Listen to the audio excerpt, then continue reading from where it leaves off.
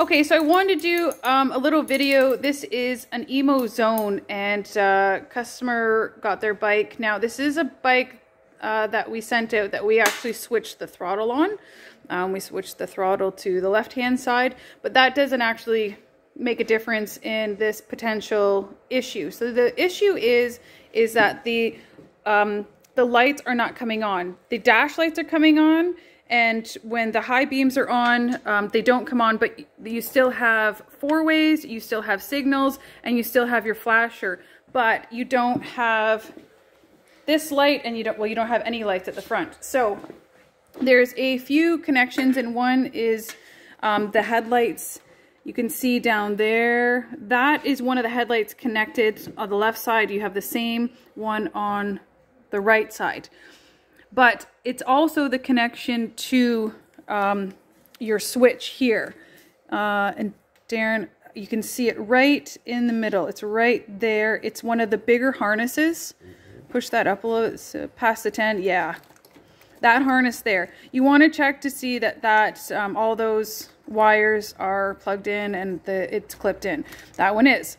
So then the other connection that you want to check is actually in the switch itself. So you'd have to get the throttle off, which can come off easier, but sometimes needs like a heat gun.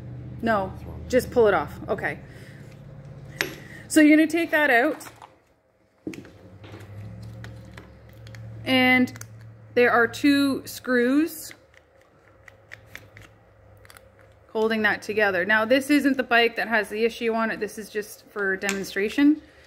And so you lift that up, and that is the last set of connections that you want to see are connected. How many are there? 5. There's 5. So as you can see with e-bikes, it's not just one thing. It's working back from, what do we got? 3 different connections here. That connection, the main harness, and then the switch. And then of course there's another connection to your DC converter. And that pretty much finishes that series. And yeah, so then that's all fine, and I'll watch you put that back together.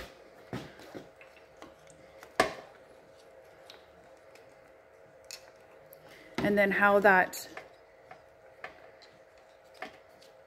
and then there's the screw there that holds it back onto the handlebar, right? Yeah, 2 of them actually. 2, okay.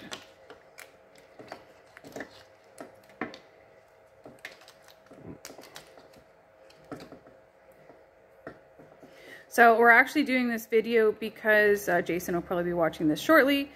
This is kind of how we work through, because I guess my territory is all over Canada. And even if somebody was half an hour away or 10 minutes away, and this is kind of a good way to troubleshoot and help our customers from a distance. So that goes back on there.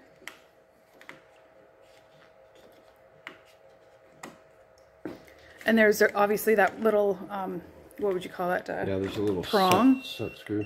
A set screw, yeah. And it goes in that little hole so it doesn't turn. Just like that.